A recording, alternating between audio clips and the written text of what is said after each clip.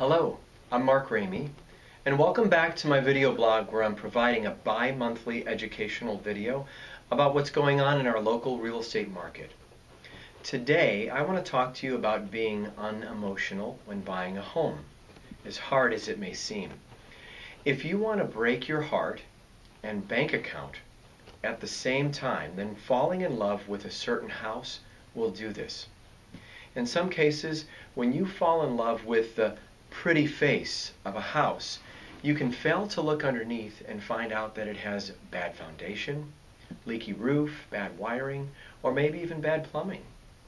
To avoid this ever happening to you, please read the rest of my blog below, and I'll give you a few different solutions to this problem.